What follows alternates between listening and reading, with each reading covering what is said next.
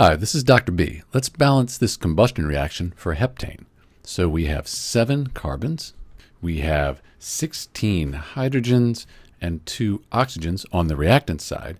And over here on the products, we have 1 carbon, we have 2 hydrogens, and we have 2 oxygens.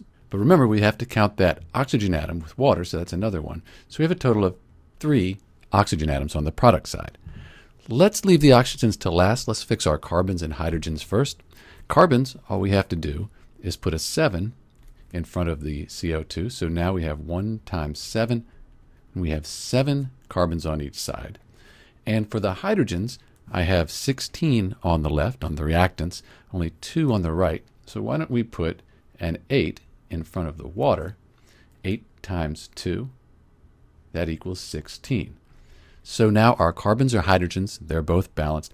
The oxygen's a little more challenging. Let's recalculate what we have for the oxygens on the right, on the product side. So with the carbon dioxide, we have 7 times 2, we have 14. And then the water, we have 8 times 1, that's 8 there, for a total of 22 oxygen atoms on the reactants. So now we have 22 oxygens and only 2 here on the reactant side.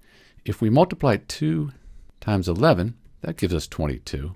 So let's just put 11 in front of the oxygen, and we're done balancing this combustion reaction.